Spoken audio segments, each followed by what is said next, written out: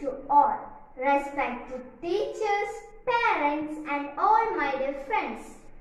Today we are celebrating our 75th Independence Day. As a citizen of India, I am so proud to talk to you about my mother India. August 15 is the golden day in the history of the world. We got freedom on this date and it is a day of celebration.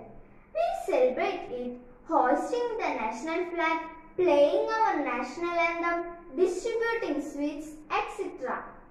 Today we remember the great patriotic leaders like Mahatma Gandhi, Jawaharlal Nehru, Subhash Chandra Bose, Vallabhbhai Patel, etc.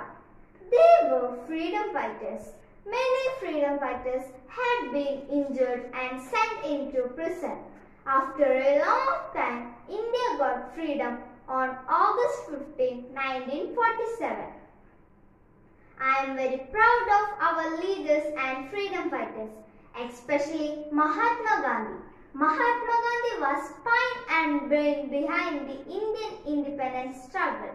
My dear friends, today we have come a long way in the path of free India. We have proved our freedom. Now we are considered as the largest democracy in the world. We are proud of it and feel very happy about these positive aspects. My dear friends, what can a student do? Should we go and catch the terrorists? Should we fight against corrupt politicians? No, we are not expected to do these things. We must keep observing things around us and let us do our duty of preparing to be well-educated citizens of tomorrow. Today we require the youngsters with a lot of knowledge and energy. Illiteracy is the first enemy of a democratic nation. Let us rid of illiteracy and make India a great, bright future. Wish you a happy Independence Day. Jai